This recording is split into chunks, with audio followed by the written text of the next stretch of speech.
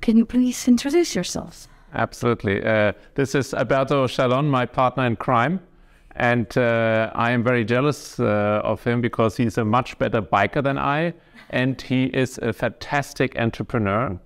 He has built a company of 300 million revenue and then turned to very, very successful digital investing. I am extremely proud to be partner and good friend with Andreas, but he's always presenting myself in this way. But I'm very jealous about him, about his career that has been extremely successful at Axel Springer Group. He did 200 transactions for 6 billion and disposal, and he could sell the company successfully.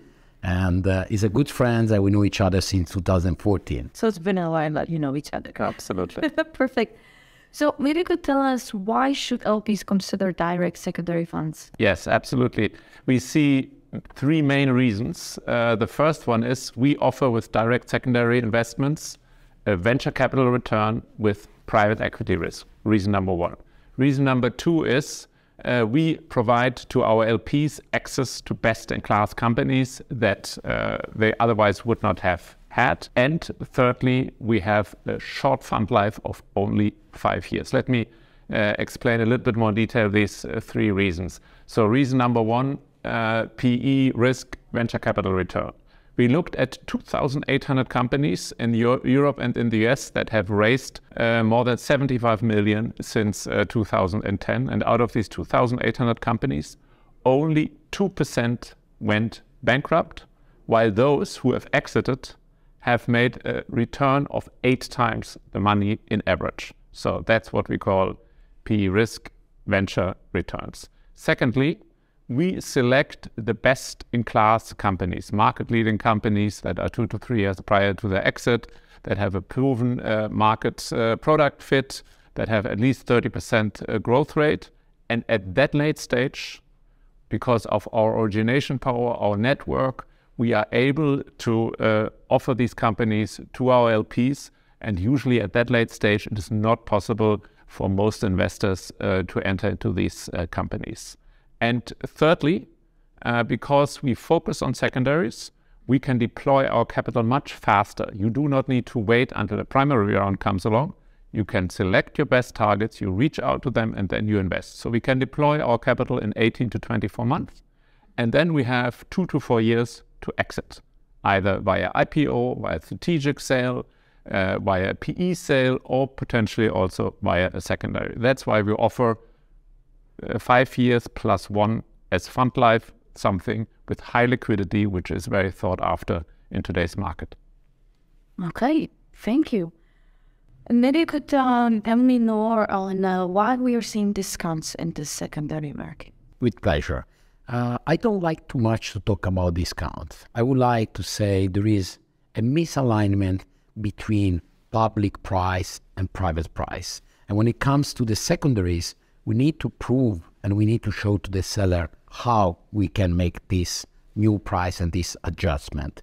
And here at Giano, what we consider, first of all, we go back to compare the performances of the companies to the actual public market. Then we need to take in consideration the forward to understand what is going to happen in the next 3 years. And we need to think how much is the return that we need to do and how much this company can be valued in 3-4 years when likely we'll have an IPO and M&A.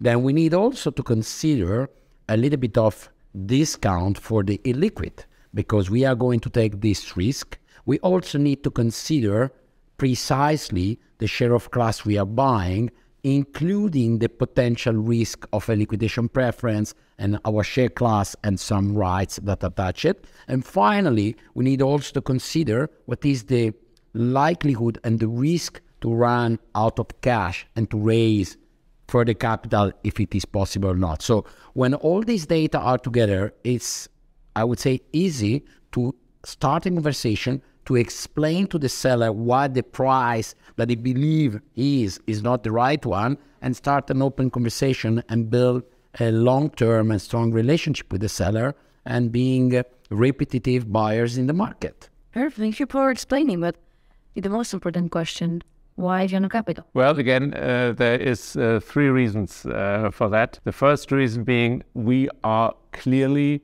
ahead of the curve. We are the first fund that is crystal clear in its focus on secondary investments in single asset in the late stage in Europe.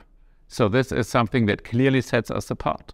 And then the second reason is we have a unique entrepreneurial and corporate background that gives a lot of experience to both the companies we are investing in and also in our judgment to assess who are the best teams, who have the best executional capabilities, and how big can they grow into the market. As we mentioned it into our introduction, Alberto has founded a company, very successful as entrepreneur, a 300 million revenue company. I have been on the board of the largest European media company for 20 years.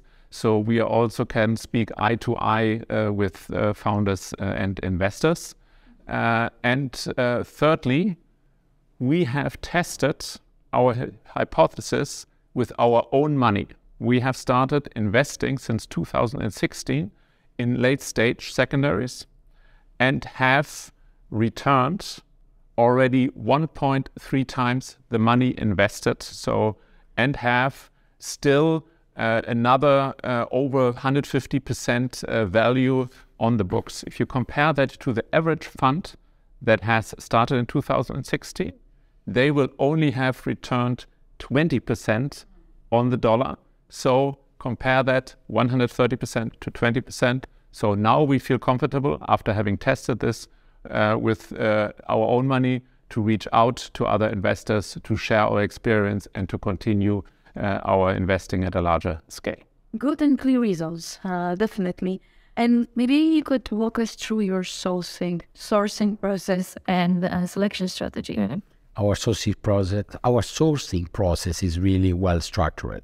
First of all, we have a lot of data to be analyzed because at this stage, the company we are looking for are already very well known. So the first thing is to look for target. The second thing is to look for the cap table and to understand if we have direct access to any of the shareholder, any the board member, or in any of the founder. When this has happened, we open the dialogue. If this is not possible, we find a second way to enter into the company. Can be advisors, can be law firm, can be auditor. And when the dialogue is open, we always ask to being able to assess appropriate due diligence, because a secondary transaction needs to assess a due diligence to come to the right price for the buyer and for the seller. And when we have a full alignment between the buyer, like Giano Capital, and the seller and the management of the company. And typically what we do, we try to keep part of the envelope, of course, for the initial seller that can be a venture capital business angels, but we always want to have the management of the company, some manager, also if they're willing to have liquidities on board with us. And this is super helpful because for a CEO, he can improve a little bit his quality of life, staying motivated for a founder, but he can always retain talent and attract new talent to make phase 2, phase 3 of his company. So this is super important. The criteria of selection of Giano Capital are quite simple and straightforward. We're only looking at companies that generate minimum 30 million revenues in the tech/digital space. We always expect a minimum 30% growth year on year. And this is a very important investment criteria because this will protect, in any case, our return. For clarity, our return is 3 times money, which leads a 25% IRR in a short time period of 4 years. We also need to have this company invested by tier 1 investors. We need to see a very solid board. We need to see a strong team committed. And we also need to see a profitable companies or a company that is on the path to profitability and at least positive growth margin. If the company is not profitable, we need to have at least 12 to 18 months cash runway available. Otherwise, it's too risky for us to have a primary round, and we don't want to enter into this complexity. And we need also to hear from the founder and having alignment with some investors that there is a clear plan, an exit within 3-4 years. That can be an IPO or an M&A. When all these criteria are met, we are ready to put an offer on the table, and we are flexible on the size of our check. We can start very small, going up to 25 million. We can do in one round, several rounds, and meet the needs of the seller time by time. And we are also very supportive because Andreas' experience and my experience is very supportive to the founder, because we have been living in the past some of the challenges, and we might have the answer. And if we don't have the answer, surely we understand his emotional problem. We will stay aside with him and try to find together the answer and solutions. Perfect. Thank you very much for explaining. You have been here with us in Amsterdam for the past 2-3 days, and I wanted to ask, how was the conference so far for you? Well, you can first of all sense at all moments that this is a conference that is run by entrepreneurs. There's a lot of attention to detail and some very smart things, such as yesterday night, there were breakout events at night, so smaller groups with much more possibility to interact, not getting lost in a dinner with thousands of people. And the quality of the panels was also outstanding. So really a very good conference. Thank you. And what do you think about our audience that we've gathered here?